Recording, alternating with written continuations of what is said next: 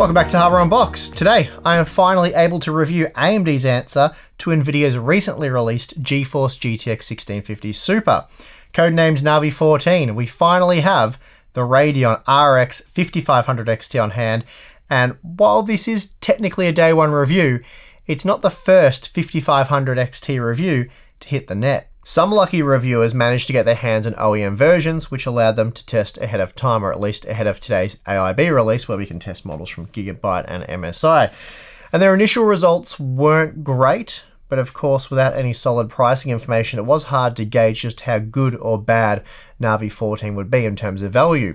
And that's what we plan to work out today. But before we get too far into today's review, today's video is sponsored by Gigabyte and their special end-of-year offer for Australian and New Zealand customers. Right now, if you buy any Gigabyte X570 motherboard with a Ryzen 7 or Ryzen 9 CPU, you'll be eligible for a free Gigabyte Gen 4 500GB SSD valued at $250. Alternatively, if you purchase a Gigabyte Radeon RX 5700 XT graphics card, you'll receive a bonus Gigabyte M.2 NVMe 512GB SSD, valued at $120. So, for more information, please check the link in the video description. Okay, so on hand today to evaluate just how good the 5500 XT is, we have two new AIB models on hand for testing. We have one from MSI and one from Gigabyte. MSI sent over their Gaming X model and Gigabyte their Gaming OC version, and I have to say both do look very nice. Now, before we jump into the benchmarks, let's just quickly talk about the 5500 XT. The tiny 158mm square die packs just 1,408 cores and 88 texture units, almost 40% fewer than the RX 570. There's also half as many ROPs, and this has reduced the memory bus from 256-bit down to just 128-bit wide, which sees the memory bandwidth halved to 224GB per second. Still, AMD is using GDDR6 memory, and you can purchase the 5500 XT with either 4 or 8GB of VRAM. I have the 4GB model on hand, but I won't be featuring it in this video. Rather, I'll be providing a detailed 4 versus 8GB comparison soon. For now, the focus is on the 8GB version. But getting back to the cores for a moment, they're clocked at 1670 MHz for the base and 1845 MHz for the boost, which means they're clocked 7% higher than the 5700 cores. However, because there is a lot less of them, the TDP has been reduced from 180 watts down to 150 watts. Now, there is really no delicate way of putting this, so I'm just going to say it. The 8GB version of the 5500 XT comes in at an MSRP of $200 US, and frankly, that seems like a lot given the specs. The 4GB model, that'll set you back $170, and again, that seems like a lot of money for a 4GB graphics card in very late 2019. Anyway, we'll review the price to performance offered by the 5500 XT towards the end of the video. For now, let's just check out the test system specs and then get into the benchmarks. The test system used includes a Core i9 1900K clocked at 5GHz with 16GB of DDR4 3400 memory, and the exact graphics card models used for testing can be found in the video description. Though, please note the Gigabyte RX 5500 XT Gaming OC was used exclusively for all the 5500 XT testing in this video. Finally, we have 12 games to look at, and all have been tested at 1080p and 1440p using medium to high quality presets or settings. So let's get into the results. First up, we have Shadow of the Tomb Raider, and with the high quality preset enabled at 1080p, the 5500 XT was good for 77 FPS on average. Not bad performance, but not great either, given the RX 590 was a little faster and the 1660 Super was almost 20% faster. Even at 1440p, we see much the same, and despite the extra VRAM, the 5500 XT can't gain on the 1660 Super here. Here we see that the 5500 XT does manage to edge out the RX 590 in Assassin's Creed Odyssey with an average of 71 FPS, making it 4% faster, or a mere 3 FPS. The 1660 Super was 11% faster, though the 5500 XT was 8% faster than the 1650 Super. Moving to 1440p, and we see very similar margins. The 5500 XT is still on par with the GTX 1660, which also puts it on par with the RX 590 and GTX 1650 Super. So not a great result here for AMD's new $200 US offering. Using the high quality settings in Red Dead Redemption 2 may have been a mistake with these lower end GPUs, as frame rates are quite low even at 1080p. Also, please note the 3GB 1060 didn't work as the texture settings were too high, and you can't override memory restrictions in this title. So rather than give the 3GB 1060 an advantage with the medium quality texture setting, I just opted to skip it for this one. Performance at 1080p for the 5500 XT is pretty disappointing. It only matched the RX 580 and the GTX 1650 Super. And things weren't much better at 1440p. Using the high quality settings, the game wasn't really playable, so you'll need to drop down to medium if you hope to play at this resolution with anything less than an RX 5700 or RTX 2060. The 5500 XT did deliver a silky smooth 106 FPS on average at 1080p in World of Tanks, but that really was only enough to see it positioned as a midfield runner in our testing, only matching the 3GB 1060, though it did put it on par with the RX 590, but still a pretty unexciting result. The 1440p results weren't much better. Here it's a fraction slower than the RX 590 and really no better than the much cheaper GTX 1650 Super. Performance in Far Cry New Dawn is typical of what we've seen so far. The 5500 XT is a smidgen quicker than the 590 and just 6% faster than the 1650 Super, which frankly is a pretty miserable result for AMD given they want to charge $200 for this thing.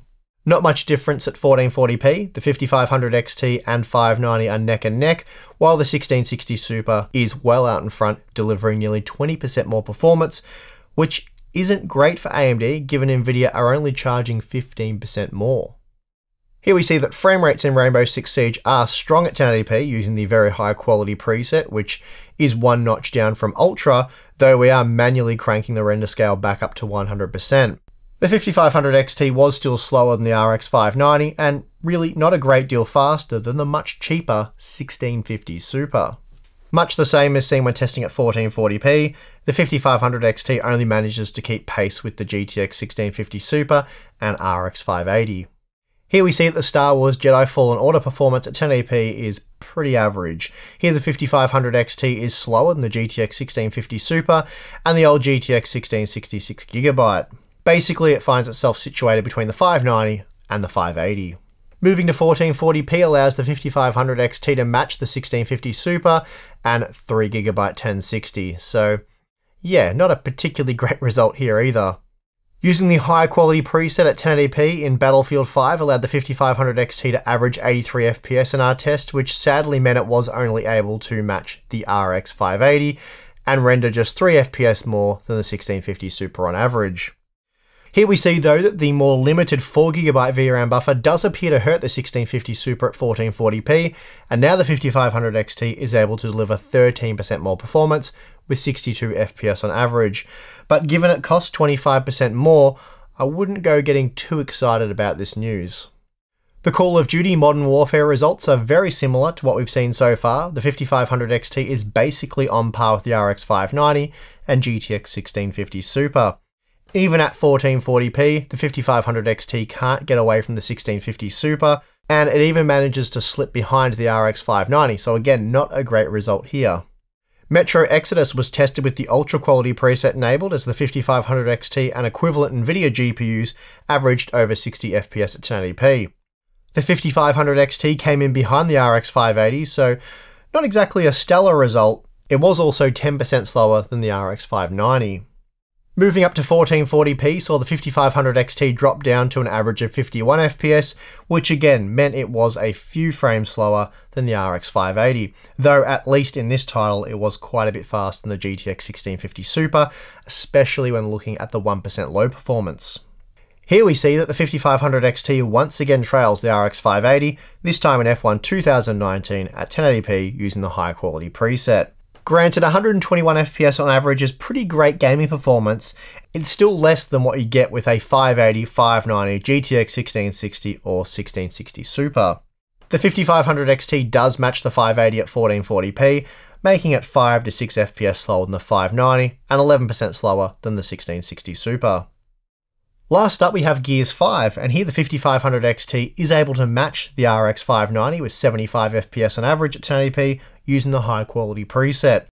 Here we also see that the 1660 Super is 14% faster, and given that it costs 15% more, it looks like AMD is just slotted into Nvidia's current pricing scheme rather than compete with it. Here's a quick look at total system power consumption in Gears 5 and F1 2019. As you can see, the 5500 XT is a big improvement on the 580 and 590, reducing total system consumption by around 30%. The 1660 Super still use slightly less power, but at this point I feel it's a bit of a non-issue. Overall, power consumption is good, not amazing for a 7nm GPU, but it's comparable to where Nvidia are at right now. Well, I've got to say, given the price, the 8GB 5500 XT didn't look too hot in any of those benchmarks. But before we jump into the cost per frame analysis, let's just look at the average performance across the dozen games tested at 1080p and 1440p. No surprises here. On average, the 5500 XT was indeed slower than the RX 590 and only 3.5% faster than the RX 580.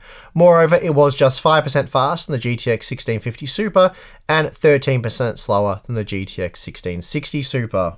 The results at the 1440p resolution are much the same. It's again a whisker faster than the 580 and slightly slower than the 590. So let's move on to check out the cost per frame data. Okay, well, as expected, this doesn't look particularly great. Basically, the Radeon RX 5500 XT 8GB comes in offering the same level of value as the GTX 1660 Super at $2.27 per frame based on our 12-game sample. That means you'll be paying a 4% premium per frame over the RX 590 at the current prices. Worse still, the 5500 XT comes in at almost 20% more per frame than the GTX 1650 Super, and we are really talking about a similar level of performance here.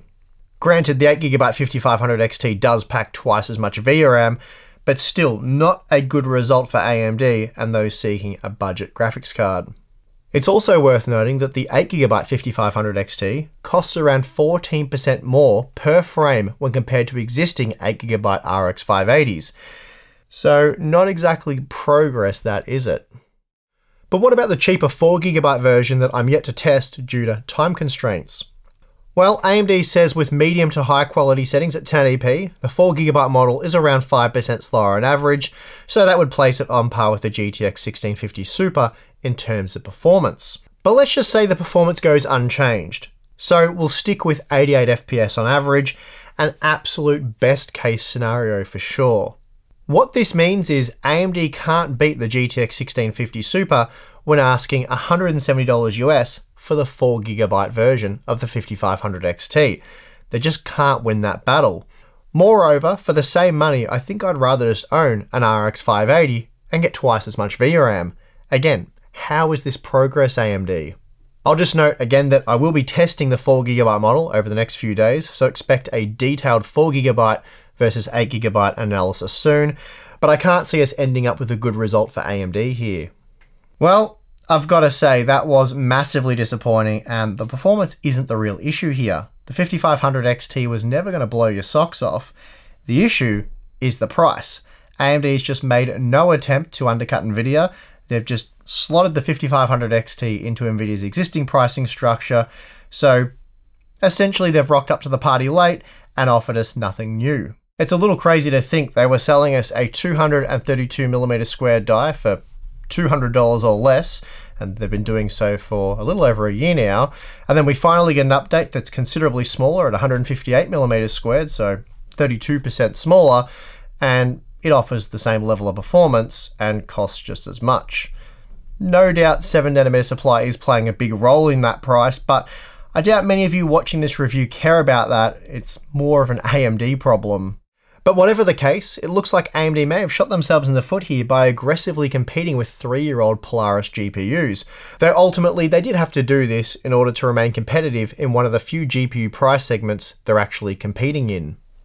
And this all started with the RX 480 back in June of 2016 at a price of $240 US for the 8GB model. A year later, it was refreshed as the RX 580 at a $10 discount, and by late 2018, was retailing for under $200. Then, as I said a moment ago, for about the last 12 months or so, they could easily be found for just $170, and that's a 30% discount on where this silicon began 3 years ago now. But AMD's own products aside for a moment, the 5500 XT struggles to compete with what Nvidia's already offering in the 1650 Super and 1660 Super. Therefore, I see no reason to wait for 5500 stock to arrive and then try and hunt one down at the MSRP. There's plenty of 1650 Super and 1660 Super graphics cards selling at or very near the MSRP, so I just grab one of those or alternatively snag a cheap RX 580. Power consumption of the 5500 XT has been greatly improved over the RX 580, but do gamers really care about that? It's not like you can't easily power the 580 or 590 with a cheap 400 watt power supply. And after all, remember the power consumption results shown here in this review were recorded in our overclocked Core i9 9900K test system, so expect total system power usage to be considerably lower with a Core i5 or Ryzen 5 processor. So, while lower power consumption is certainly a nice bonus, and should result in cooler and quieter graphics cards, I feel most gamers looking at spending $200 or less on a graphics card really just care about price to performance, and here the 5500 XT offers nothing new. If anything, it's a small step backwards. And finally, just a quick side note regarding AMD's new Radeon software features found in the Adrenalin 2020 edition. They're impressive and AMD should be commended for their work here. Adding features such as integer scaling for all Radeon GPUs, at least those based on the GCN architecture and newer, is impressive, and Radeon Boost looks interesting, though I doubt I'd use it, but still, a nice option to have, and I'm sure some gamers will find it useful. Anyway, wrapping this up, the 5500 XT is a very disappointing release in my opinion. I just hope AMD get a bit more aggressive on pricing over the next few months, so fingers crossed that happens, and that's really all we can do at this point.